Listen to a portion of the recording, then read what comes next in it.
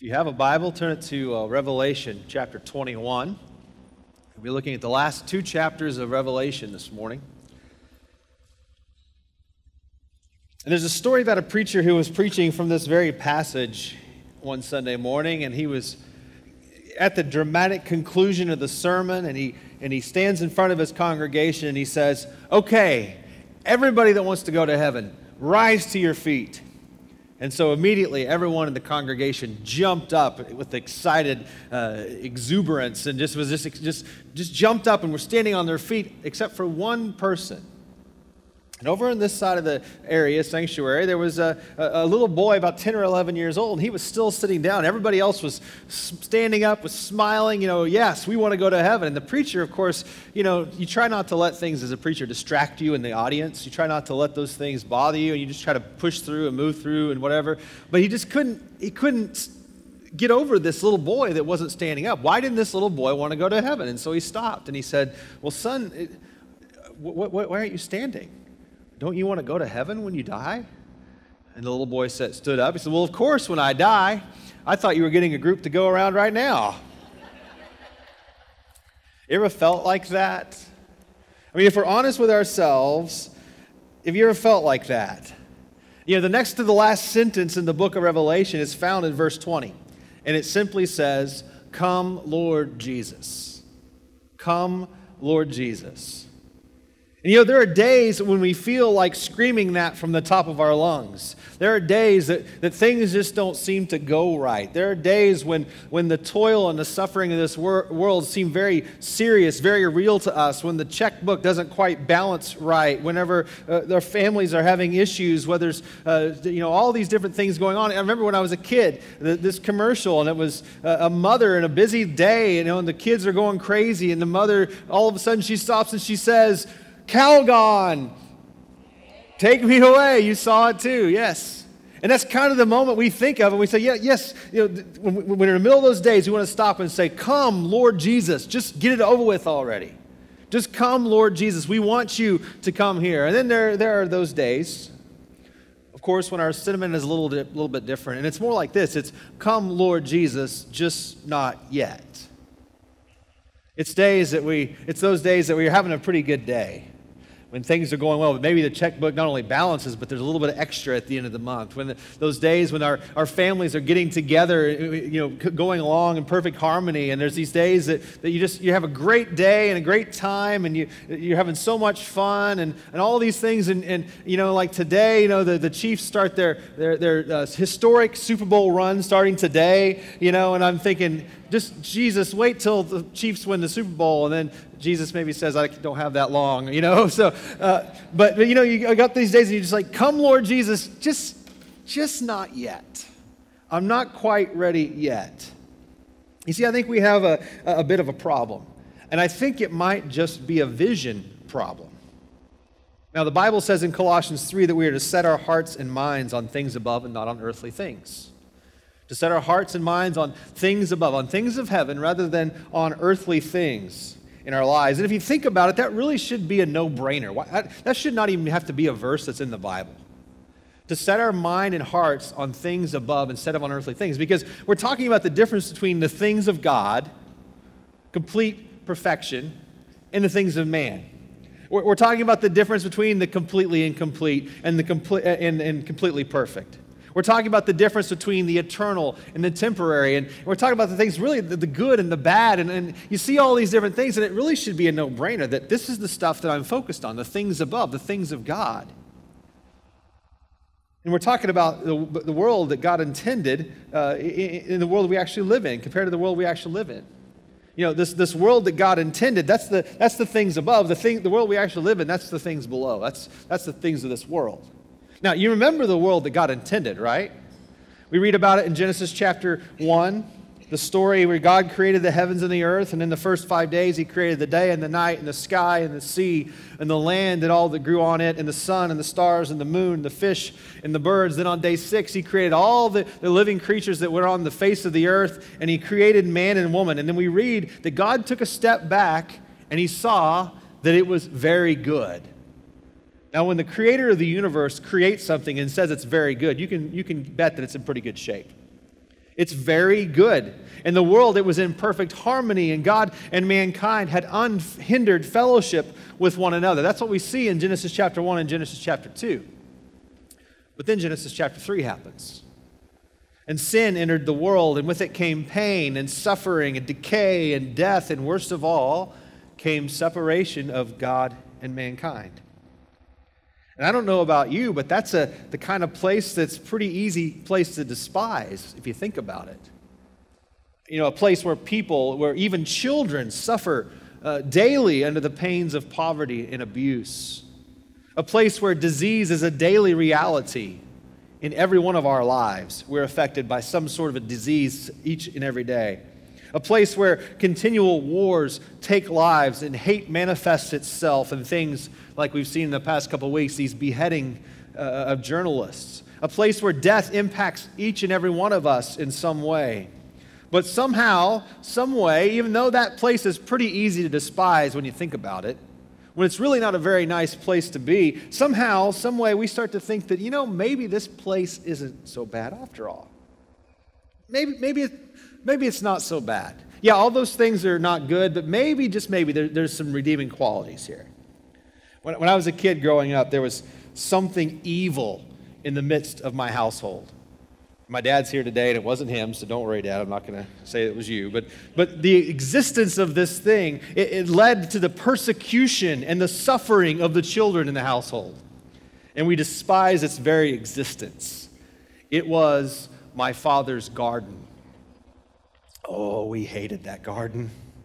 We hated that garden because it pulled us from more pleasurable tasks such as watching cartoons and to the miserable task of watering and weeding in the middle of a hot summer. And we hated it because we would spend hours hunched over green bean plants that led to sore backs and sweat running into our eyes and they sting our eyes. And even worse than that, we hated that garden. And even worse than that was what this garden produced. Now, I was okay with a lot of the stuff that came out of that garden. I didn't mind it so much. But there was one particular plant that was nothing but a vile weed, in my opinion. And it was one of these. It was the yellow squash plant.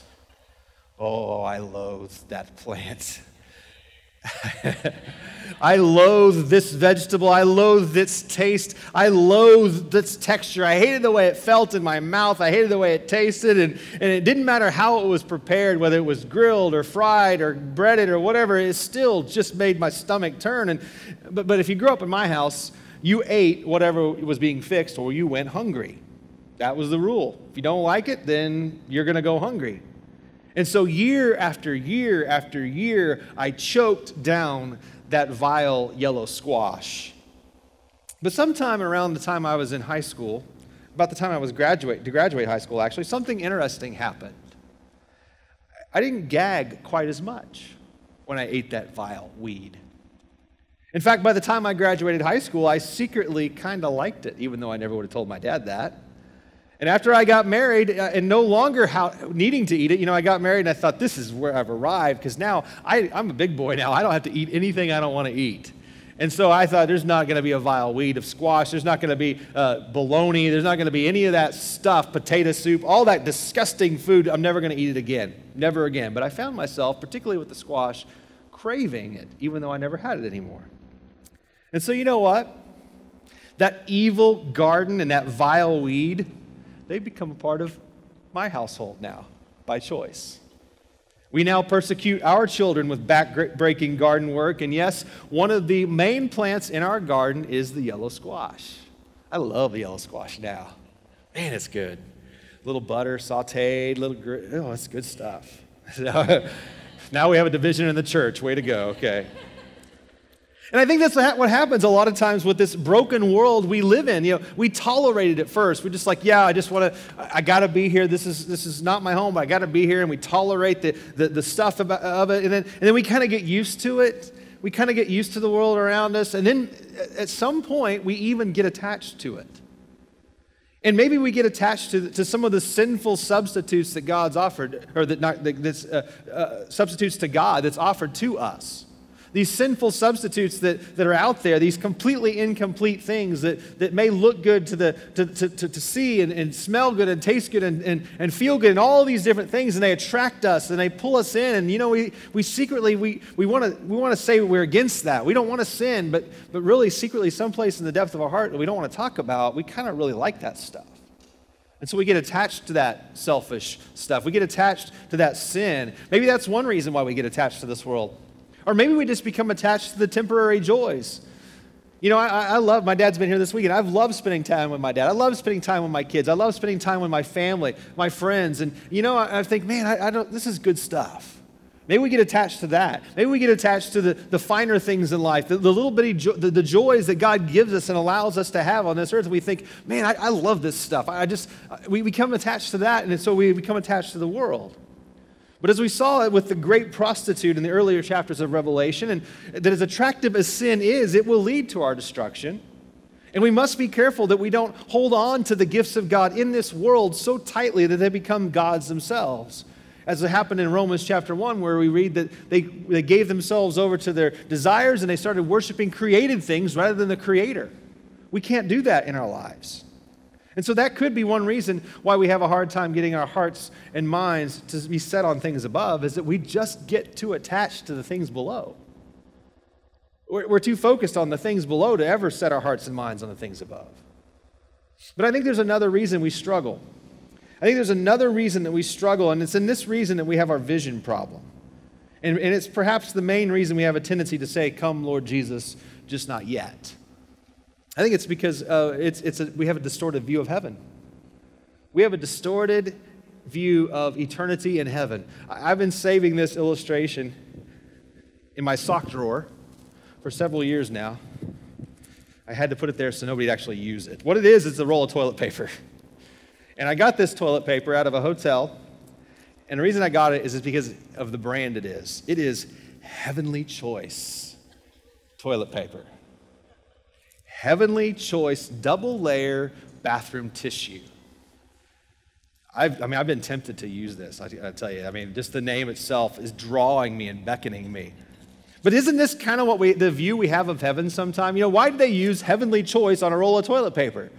Because we think of heaven, we think of fluffy clouds and light and beautiful and all these different things. And so we put heavenly on toilet paper because that's what we want to say, that this toilet paper is fluffy and it's soft and it's all these things, these views of heaven that we might have, right? Who wants to experience a little Heavenly Choice in their life? Anybody? There you go. Have some Heavenly Choice toilet paper. And that's what we think of when we think of heaven. We think of clouds and softness and fuzziness and maybe some pearly gates and a harp or two. And that's kind of the picture we have. We see it in the cartoons. We see it on TV. We see it all. This is the picture of heaven that we have.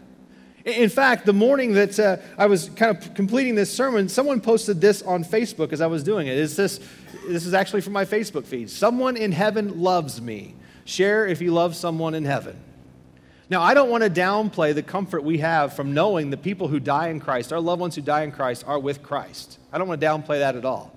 But what I don't like about this is that it kind of gives this idea that heaven is some sort of clouded waiting room where people are just waiting to come. I can't wait to see my loved ones. When I really think that when you look at Scripture, that there's so much more than a cloud-filled waiting room. And that, quite frankly, if I die today, I probably ain't going to sit on a park bench in the clouds waiting for you all to get there. No offense or anything. I probably have some other things on my mind, like being in the presence of my Lord and Savior. And it's not just what the world thinks. It's often what the church teaches as well. I remember when I was a kid growing up in a little bitty church in northwest Oklahoma, and I was sitting in the pew, and the preacher was talking about heaven, and he said this. He said, if you don't like singing, you ain't going to like heaven. And I sat there, a 10 or 11-year-old boy, and listened to that. And I was in a church where we would sing the first, second, and last verse of the hymn. And sometimes we'd sing the same verse over because we forgot that we'd sang the first verse, that kind of stuff. And I didn't really care much for the worship and singing that we had at our church at the time when I was growing up. And he said, if you don't like singing, you ain't going to like heaven. And I sat there and thought, oh my gosh, I ain't going to like heaven. I ain't going to like heaven because now we're going to sing all 4 verses in heaven, We're going to do it all the time. And this is the view of heaven, And so I think we have a distorted view. And I think when we forget about what eternity is all about, when we forget what eternity is about, a couple of things happen to us. First of all, I think we start to live for the here and now. When we start to kind of water down what eternity is about, or we kind of get a distorted view of what eternity is about, we start to live for the here and now because it just doesn't seem like there's that much better in the future for us. That, this is the good old days, as it were. That someday I'm going to be in heaven singing all 6 verses of some hymn, looking back and thinking, man, I miss those days on earth. We would never say that out loud, but I think that's how we live sometimes. We live for the here and now. And then I think there's also, if we don't live for the here and now, then maybe we just don't live with any hope. We live with no hope. We have this idea that hope, what do we have to look forward to? Is it really standing around and singing all the time? Is it sitting on a cloud and playing a harp? Is it really, we don't have hope in those things. And the truth is that those temptations of living in the here and now and living with no hope, those are the exact same temptations that the church faced when Revelation was written. And why it was written. It was the 7 churches in the original audience. They would have faced these temptations to live for the here and now or to live with no hope. And so Jesus ends his revelation to the church with a picture of eternity. And if we're to set our hearts and minds on things above, and we need to hear those words with fresh ears and renewed imaginations. And so before we read this passage, let's just pray right now. Let's pray. God, help us to hear these words. Help us to hear your word with fresh ears. Help us to unleash our imaginations to see that, not that you're telling us literally what's going on here, but you're giving us a mental picture of what we have to look forward to. Help us to see that. Help us to see it clearly and allow the Holy Spirit to speak directly to our hearts and help us to have a real perception of what you want us to see in this passage. We pray this in Jesus' name. Once again, as we did a few weeks ago, I asked you to do something a little different. Normally we put the words on the screen of the scripture, and I ask you to follow along as I read. But this time, I want you to put aside your Bible. I want you, because this book was written to be heard as opposed to be read and dissected. And so, set your Bible aside and listen as I read passages for you from Revelation 20. 1 and 22. If you want to close your eyes and try to imagine what this is, I encourage you to do that as well. Starting with Revelation 21, verse 1. Then I saw a new heaven and a new earth, for the first heaven and the first earth had passed away, and there was no longer any sea. I saw the holy city, the new Jerusalem, coming down out of heaven from God, prepared as a bride beautifully dressed for her husband. And I heard a loud voice from the throne saying, "Now the dwelling of God is with man, and he will live with them. They will be his people, and God himself will be with them and be their God. He will wipe every tear from their eyes. There will be no more death or mourning or crying or pain, for the old order of things has passed away." He who was seated on the throne said, "I am making everything new." Then he said, "Write this down, for these words are trustworthy and true." He said to me, "It is done. I am the Alpha and the Omega, the beginning and the end. To him who is thirsty I will give to drink without cost from the spring of the water of life. He who overcomes will inherit all this, and I will be his God, and he will be my son. But the cowardly, the unbelieving, the vile, the murderers, the sexually immoral, those who practice magic arts, the idolaters, and all liars, their place will be in the fiery lake of burning sulfur. This is the second death." One of the 7 angels who had the 7 bowls full of the 7 last plagues came and said to me, "Come, I will show you the bride, the wife of the Lamb." And he carried me away in the Spirit to a mountain great and high, and showed me the holy city, Jerusalem, coming down out of heaven from God. It shone with the glory of God, and its brilliance was like that of a very precious jewel, like a jasper, clear as crystal. Had a great high wall with 12 gates and with 12 angels at the gates. On the gates were written the names of the 12 tribes of Israel. There were 3 gates on the east, 3 on the north, 3 on the south, and 3 on the west. The wall of the city had 12 foundations, and on them were the names of the 12 apostles of the Lamb. The angel who talked with me had a measuring rod of gold to measure the city, its gates and its walls. The city was laid out like a square, as long as it was wide. He measured the city with the rod and found it to be 12,000 stadia in length, and as wide and high as it is long. He measured its wall, and it was 144 cubits thick by man's measurement, which the angel was using. The wall was made of jasper, and the city of pure gold, as pure as glass. The foundations of the city walls were decorated with every kind of precious stone. The 12 gates were the 12 pearls, each gate made of a single pearl. The great street of the city was pure gold, like transparent glass. I did not see a temple in the city, because the Lord God Almighty and the Lamb are its temple. The city does not need the sun or the moon to shine on it, for the glory of God gives it light, and the Lamb is its lamp. The nations will walk by its light, and the kings of the earth will bring their splendor into it. On no day will its gates ever be shut, for there will be no night there. The glory and honor of the nations will be brought into it. Nothing impure will ever enter it, nor will anyone who does what is shameful or deceitful, but only those whose names are written in the Lamb's book of life. Then the angel showed me the river of the water of life, as clear as crystal, flowing from the throne of God and of the Lamb, down the middle of the great street of the city.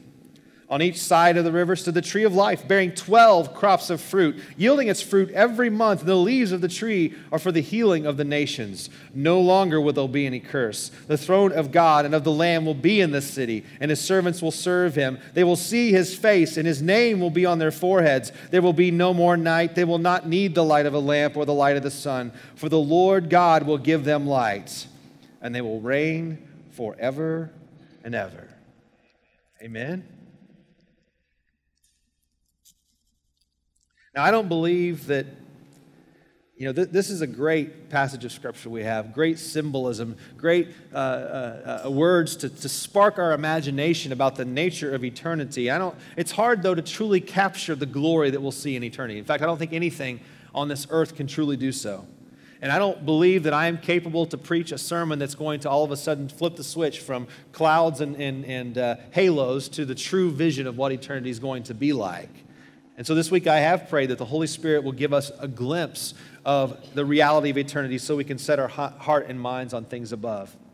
But I think there are 3 images that describe eternity in this passage that will really help us see eternity clearer. 3 images that we need to take note of. And the first one, we see that eternity is a new paradise. It's a new paradise. Now look at the 3 things that are similar in the old paradise, which of course we talk about Eden, Garden of Eden being the old paradise, and then we have the new one that we see in Revelation. First of all, you look at Genesis chapter 2. Go ahead and put that on the screen. Genesis chapter 2, we see a river from the garden. That there was a river going through Eden, and it was separated into 4 headwaters. And then we look at Revelation 22, verse 1. Then the angel showed me the river of the water of life. And so from the throne, it shows, by the way, in Revelation 22, it shows that it's an eternal flow, that it's never going to run dry. It always is coming, this water of life is always coming from the throne of God. It's the water of life. Then, of course, in Genesis chapter 2, verse 9, we have the tree of life that we see existing in the garden. And then in Revelation 22, verse 2, we see on the river stood the tree of life, bearing 12 crops of fruit, yielding its fruit every month. And so we see not only is it there, but notice that he really emphasizes how productive this tree is in eternity. But even better than what we see similar to the old paradise and the new paradise is what we see that is not in the new paradise. It's what is missing in the new paradise that makes this a great thing. We take a look at Revelation 21:1. We see that there is no sea. Now, when you think about sea for us, we don't really think of it bad necessarily. We want to go to the beach. We want to go on a cruise. We like, this idea of the beautiful sea, the sunset over the ocean, whatever the case may be. But in the original audience, they would have associated the sea with separation and turbulence. And that was not a peaceful thing for the original audience. The sea would have meant destruction. The sea would have meant insecurity, turbulence, all these things. And so this idea that there's no sea in the new paradise, that was good news to the original audience. That's good news that there's peace there. Also, we see that's missing is that there are no tears. There's no mourning, nor no death, no crying or pain. We read that in Revelation 21:4. Imagine that for just a second, if you will. Maybe think about the last couple weeks of your life. Things that may have caused you tears, or maybe death that you've heard of, or things that caused you to mourn or cry or to give you pain. What would your life have been like in the last week if those 5 things were missing? Just imagine that for a second. Then we see in Revelation 21:7, another thing that's missing is there's no deceit. Nobody that's going to deceive us is going to be present in this place. And so there's nothing then to tempt us from our God, nothing to try to attract us or seduce us. And then we see in Revelation 22, verse 2, that there are no restrictions to the tree of life. Now, there was no restrictions to the tree of life originally in the book of Genesis, as we see, but there were to the knowledge of good and evil. And so, but when they sinned, when they ate that tree of the fruit of that tree, God banished them from the garden and put an angel with a sword in front of the gate so that they wouldn't get in and touch and eat the tree of life. But we see that this tree in the new eternity, the new paradise, it's fruitful all the time. It's there. And its leaves are for the healing of the nations, we see. And then we see, finally, it really encompasses everything in Revelation 22:3, is that there's no curse. The curse of sin is missing. It's gone. All the side effects of sin that we struggle with each and every day of our life is not going to be there. And you notice, I hope you did anyway, that we have one thing that's been majorly wrong in our theology, is that whenever this world is done with, we don't go to heaven. Heaven comes to us. If we don't go to heaven, heaven comes to us. We see how the new heaven and the new earth come into being, and the city comes down to us. And so in essence, what God does is he finishes his work of redemption, of reconciliation, of restoration. And his work, his plan is complete, and heaven and earth are restored to the way God intended it. And I've said it before, but I like what Max Lucado said, that it's going to be like the Garden of Eden again without the snake. That's going to be a great place to be. It's a new paradise. But we see that eternity is also described as a new city. Revelation 21, verse 2, John wrote that he saw the holy city, the new Jerusalem, coming down from heaven. And I got to tell you that a city has not always been my vision of heaven. I actually grew up, as I said before, in northwest Oklahoma with big skies and wheat fields as far as the eye could see. When I was growing up, the closest McDonald's was 60 miles away. The closest shopping mall was 72 miles away.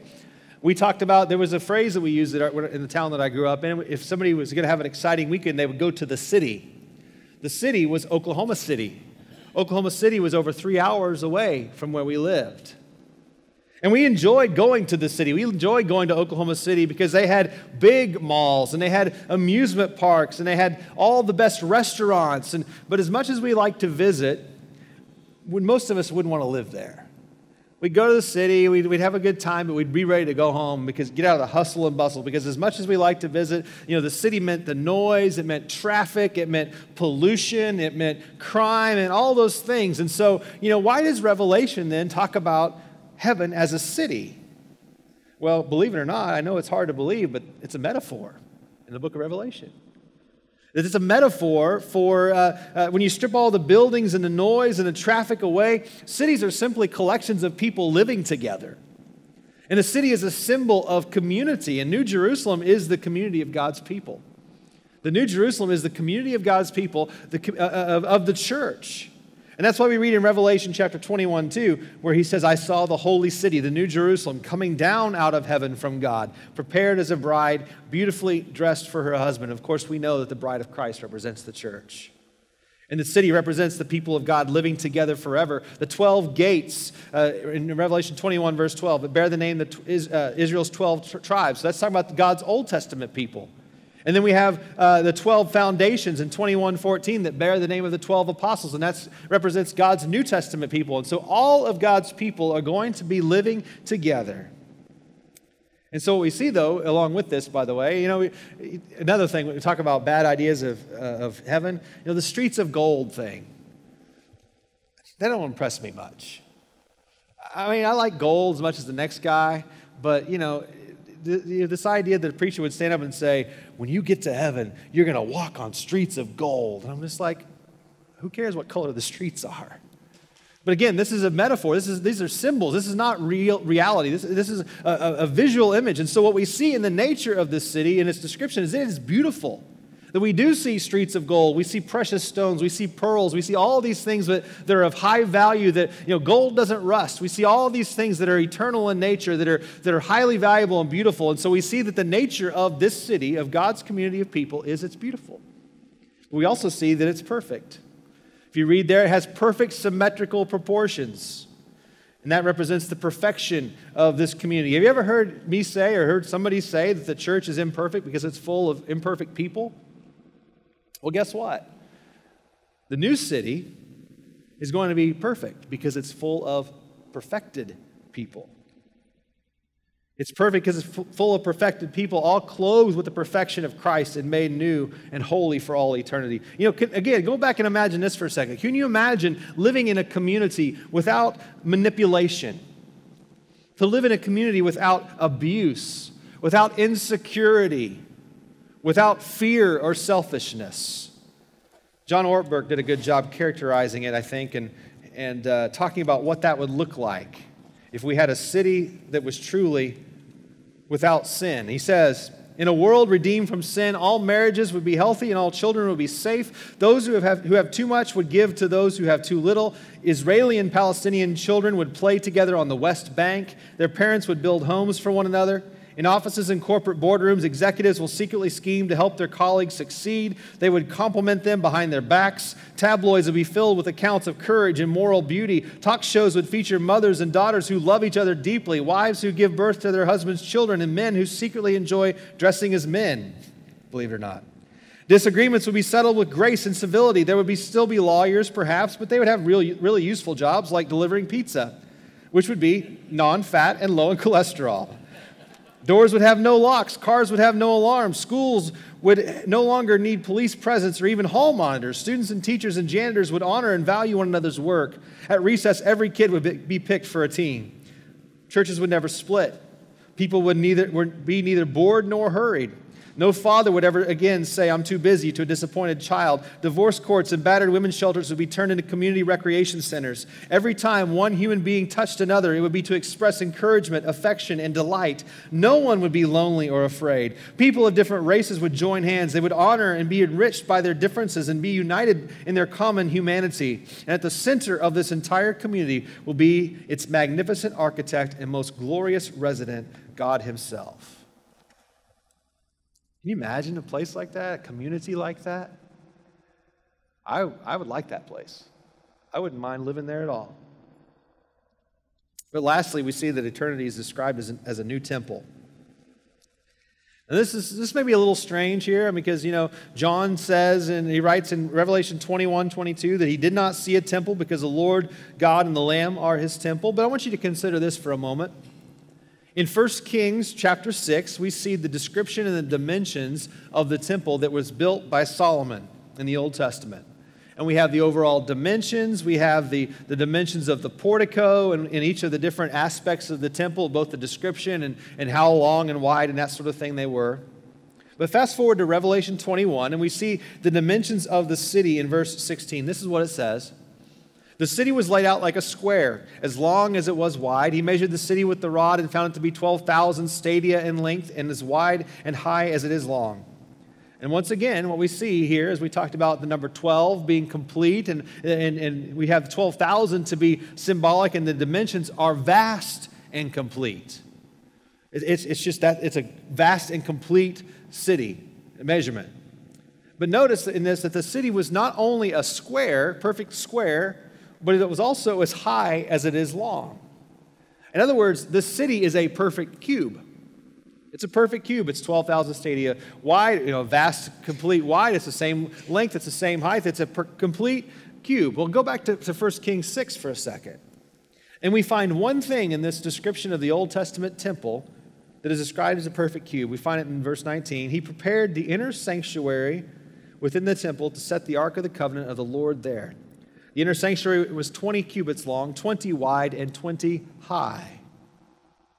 You see, this inner sanctuary is what was known as the Holy of Holies in the temple, which was the temple's innermost room where God dwelled between the cherubim of the Ark of the Covenant.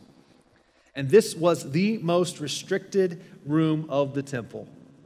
As you may remember, only the high priest could go into this room, and only could he go in one time after a series of cleansing so he could be worthy to enter in to the presence of God, just for one day. It was the most restricted room in the temple. What a coincidence that it's exactly cubed, and this new city, this is exactly cubed as well. Can you imagine why that would be? I mean, it's amazing that those two things, that's a really good coincidence. But you see what happened is that back in the Old Testament, God was pretty hard to get to. There was levels of entry. The Gentiles could go to this certain part, and then Jewish people could go to this certain part, and then priests, and then only the high priest could get in the innermost cube, the Holy of Holies, and only once a year. But that is not true in the new eternal temple. You see, when Jesus died on the cross, we read it in Matthew chapter 27, in Mark chapter 15, and Luke 23, that the temple curtain separating the Holy of Holies from God's people was ripped from top to bottom. And this was God saying that no longer did mankind need to be separated from God because of our sin, because Christ paid the price for our sin when he died on the cross. And through the death and resurrection of Jesus, then we are able to receive God himself, the Holy Spirit, into our hearts. And so spiritually, there is no longer any separation between man and God when we are in Christ. We have the Holy Spirit living within us to guide us, to direct us, to empower us. And all those things are there because God himself spiritually is living within us. But when this new heaven and this new earth are ushered in, our spiritual fellowship with God that we can experience right here and right now will find its fullness physically as well. And God opens up the curtain to his dwelling place, and he proclaims that the place where he lives is not just a place for God's people to visit occasionally, it's a place for them to live for all eternity. That no longer do we have to go through some sort of a ritual because Christ took care of it. That no longer do we have to be restricted access to the Holy of Holies. That the entire new city, the entire community of God's people is the new Holy of Holies. And guess what? The gates are never shut. The gates are never shut. And not only that, but God is right there in the midst of his people. In Revelation 21:3 says, look, God's dwelling place is now among the people, and he will dwell with them. They will be his people, and God himself will be with them and be their God. And this word dwell is huge. Because this is not just a matter of saying he's going to come and visit. He's going to come down from the throne and hang out and do like a presidential handshake kind of thing, photo op. It's he's going to live with his people. He's going to be with them for all eternity. And so it's a new temple. The entire place is God's presence. And so how should we respond in anticipation of this new heaven and earth? What should we do knowing that this new paradise is coming where it's like the Garden of Eden without the snake and it's got all these things that are missing? No more sea, no more death, mourning, crying, or pain, no more tears, no more curse. What do we do in anticipation of those things? How should we live knowing that a new city of God's people will be built? That God's creating his bride to be a community of people in which he will be dwelling among them. How should we live, or how will our lives be shaped, knowing that God will welcome us into his eternal presence through Christ? Well, again, I think we should heed the words of Paul in Colossians 3, where he said, since then, you have been raised with Christ. Set your hearts on things above, where Christ is, seated at the right hand of God. Set your mind on things above, not on earthly things. And so what we do, we have those things in mind, when we have that picture of eternity in our mind, there's a couple of things we do. First of all, it means we don't live for the here and now, but we start living for the eternal. We don't live for the here and now, but we live for the eternal. And what that means is that, people, do you see what we've got ahead of us? Do you want others to experience that too? Or are we so selfish as God's people that we just decide that the world is not worth our effort and time and discomfort to tell them about Christ so that they can too experience this new paradise, this new city, this new temple? I think I've used it before, but it's this idea of a supermarket sample giver. We need to stand in the supermarket of the world and bring little pieces of that eternity, that reality that we're going to experience, that complete reconciliation, that complete redemption. And we need to bring it to people and say, look at this and taste this. Taste this and see it as, the supermarket person, their job is to give you a taste so that you will want to buy the product. We need to give people a taste of Christ and his power. We need to give people the taste of the eternity that is to come. We need to give people, as Jesus said and prayed, your kingdom come, your will be done on earth as it is in heaven. And we need to go out and make that true, to make that possible, to make it, to reduce the frustrations, the tears, the pain through the grace and power of God. And when we do that, we say, look, this is what God is offering us, not just right now, but for all eternity. And see, when we do that now, and we stop living for the here and now. It's not about what I'm doing in my job or what I'm doing in my neighborhood or what I'm doing with my 401k or what I'm doing with all this stuff that's temporary. It's about what am I doing that makes an echo into eternity. And we have a clear vision of the new paradise and the new city and the new temple. Everything we do should have eternal purposes behind it. But I think it also means that we live with hope. Remember we talked about that before, that the American prisoners of war in the German camps, if you remember correctly, they found out 4 days before the guards did that the war was over.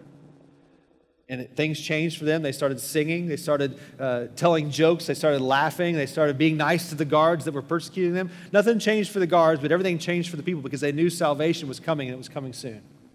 We need to be living with that kind of hope in our life. You see, this is the message of Revelation.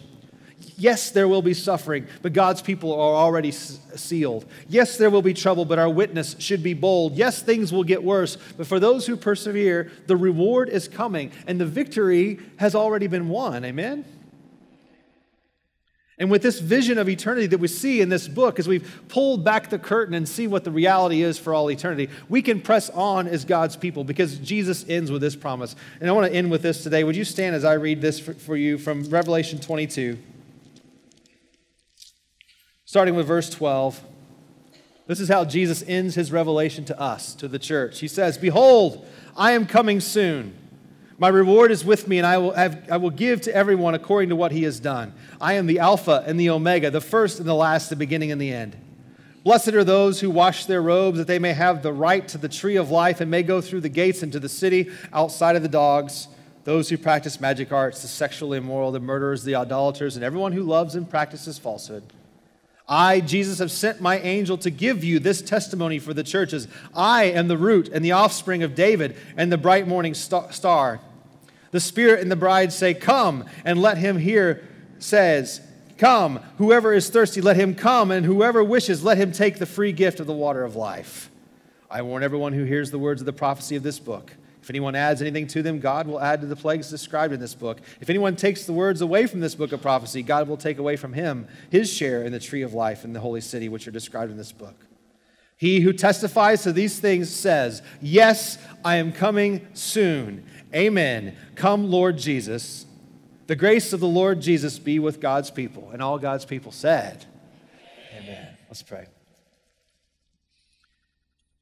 God, thank you for your promises.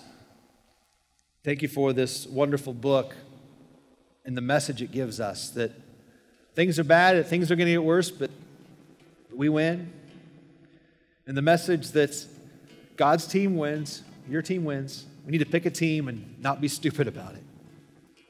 And so, Lord, help us to live this day and every day with eternity in mind, with the purposes of eternity and with the hope that comes from the promises you've given to us. And of course, God, all of this is made possible because you sent your only Son to die on the cross and to rise again so that we might have eternal life. God, help us to live with this vision of eternity in our minds and in our hearts each and every day. We pray this in Jesus' name.